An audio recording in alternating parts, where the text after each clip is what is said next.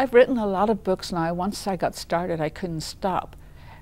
Even though the kids write to me and say, "You're pretty old now, when are you going to stop?" I don't think I'll ever stop. Mostly I write picture books because that's my favorite, my genre to write. I love to write picture books, and I love to write picture books for the older child that can also be read and used by adults and teachers in classrooms.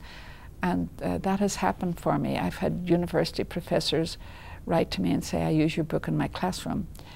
Some of my more serious picture books, like The Wall, which is about a father and son going to the Vietnam Wall to find the grandfather's name.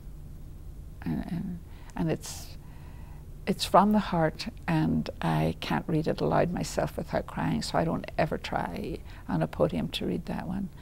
Or one about the homeless that I wrote called Fly Away Home, about a boy and his father living in Chicago Airport, existing there, nowhere else to go, nowhere to live, no job.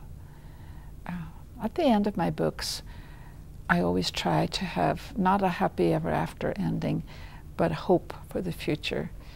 And in that book, the boy identifies with a bird that is trapped in the airport, and a door opens and the bird flies free. And the boy can identify with that bird and know that someday that will happen for him.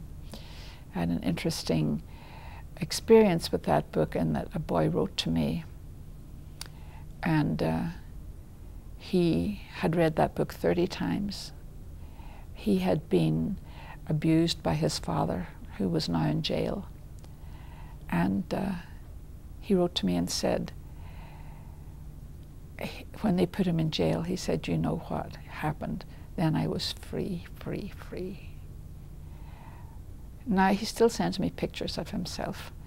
I know he's okay now because he's got dyed yellow spiky hair and he plays a trombone. So I figure he's made it through. But that book has, children have voted it their Heal the World award in their classroom, you know, and that's a wonderful award to get. More meaningful than a lot of big, important awards that you might get. Then I do for fun books for kids too, like the Mother's Day Mice and the Valentine Bears and Happy Birthday Dear Duck, and just books that for entertainment, because I think there needs to be a balance there for children. Although I have to say that I get most of my letters from my serious books because they seem to touch the children in the way that they've touched me when I began to write them.